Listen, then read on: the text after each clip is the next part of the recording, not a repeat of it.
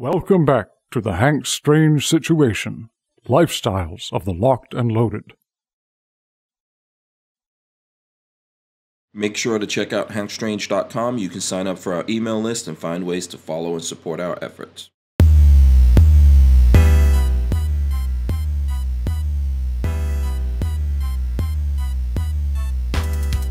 Welcome back to the channel. I'm Hank Strange. Today, we're in St. Augustine and we're at Andrews Custom Leather because we got this guy, Sam Andrews, here with us. Sam, how's it going? Well, thank you.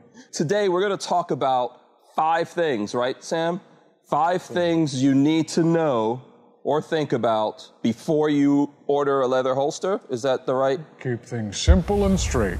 Absolutely. So let's get into it right now. Right, Sam, so I know it can be daunting ordering a leather holster for folks out there, especially the first time. Well, there's so many different ones to choose from. It helps if, when you call, you have a specific, at least a general type in mind. It could be a shoulder holster or one that wears outside on the belt, inside waistband, a cross draw. We make many different designs. So number 1, they should think about how they need to carry it. Holster type. Where do you want to wear it? What's your most popular type of holster that you sell? Well, there's actually several. We are very, very well known for our shoulder holsters, the Monarch rigs. Those are super comfortable. They conceal well. I can't build enough of them. And then also our carjacker cross straws, which wrap around and snap on and off quickly, very convenient. And the inside the waistband holster, the McDaniel, that's been one of our mainstays for decades. Super easy to conceal. So when it comes to type, I think that folks, they want to think, like, where are they and what are they doing with it, right? So I think there's some of the holsters you make, like these shoulder holsters that are more suited to people who are working maybe in law enforcement or in an environment where they have more clothing. Oh, also when they need to carry all day long, your shoulders can bear more weight more easily for a longer time than your waist can. And many of my law enforcement customers, in and out of cars all day, at a desk, walking around, it's up out of the way and it doesn't fatigue you. Right, and then so for example, with the inside, the waistband holster, that's for folks like myself who want something comfortable, but they're carrying on. Very low key. Low key, that can be hidden under a loose t-shirt. You don't wear a lot of covering garments. And then outside the waistband, do you think a lot of people get those to use for training, or is it just more comfortable to be outside? Many people find it more comfortable. Not everybody can wear it inside.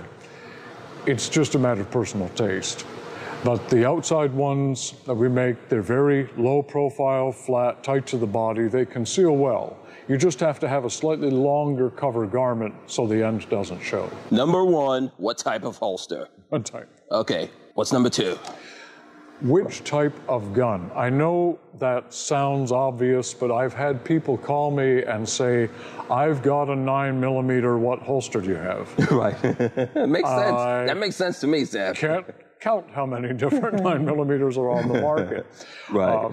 For instance, this Micro 9 and this Model 92 Beretta are both 9mm, but you wouldn't get this gun in a holster made for this one. Okay. Yeah. So it does matter. Yeah, they look completely different. So people need to know specifically, hey, I've got a SIG P320. Make and model is very helpful to the discussion. What other things would folks want to think about? Number 3, any modifications to the gun, extended safeties, adding a red dot sight on top of the slide, anything that might change the shape, we need to know about ahead of time. Some things we can't do anything for, such as a flashlight or a laser that goes underneath the weapon, changes the overall shape and profile extremely. Sorry, we don't make anything for those. So you don't do those. Do you do red dots? Red dot on top of the slide, this is not a problem because it's just a matter of cutting the leather to relieve around the sight. Okay. It doesn't change what is going in the holster. All right, so I'm assuming the thing with the lights is obviously it needs to push through that holster and then it needs to be a material that can change to conform to that. which doesn't really happen so much. So most of what you see made for lights will be in the Kydex. Right. So go to Kydex for that. But if you do have a red dot, no problem at all. Okay. When they call you up, which we'll get to later, that's something they need to specify. That's specific. Yes. Okay. Number four. Number four. Color. We have three main colors. There's the natural oil finish, the russet brown. That's the most popular. You'll see that color in most of our catalog pictures. Black, never a problem to do them in black, and dark chocolate. We can do other colors, but those are the three most popular and main colors that we work in. Okay, so before we move on from colors, in the case of some of the custom stuff that you do have different skins, right? So the exotic skins. So all I was speaking of was regular cowhide holsters. Okay, if they're doing regular cowhide, yeah. Once you get into the exotics, there's all kinds of different colors, textures, materials. You can go down a rabbit hole. It can get pretty confusing. Right, because with lizard, let's say, or shark, you can still have different colors. Oh, absolutely. Okay, so, all right, so that's number four. What's number five, Sam? Number five is best way to order or ask questions, call us. I prefer to speak directly with everybody. This really requires good communication, so texts and emails and things not supreme for doing custom holster work. One-on-one conversation, I can ask questions, I can get the details right the first time.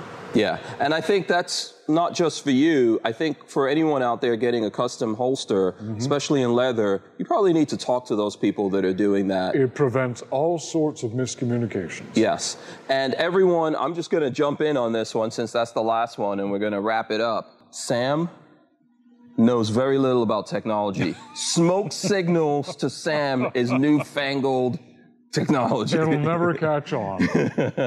So I'm messing around, but I mean, I see people all the time that are trying to text you, do all kinds of stuff. They really do need to talk to you, and Sam is here all the time. And what you need to do is call the shop, right? I'm here about every waking moment. Yes, so how do they do that? How do they call you? Well, at our website, catalog, andrewsleather.com, there's all the information there to get in touch with us, or you can call 904-679-4997. It'd mostly be me who picks up. Absolutely, Sam. Thanks so much, man. This was great. I hope you guys find this helpful. As I said, if you want to get more details and stuff like that, please call up. But, you know, think about these holsters before you call up and go through that list that Sam said, and it's going to help make it a lot easier. Happy to help. Absolutely. We're out of here. We'll see you guys on the next one. Peace. Make sure to check out handstrange.com. You can sign up for our email list and find ways to follow and support our efforts.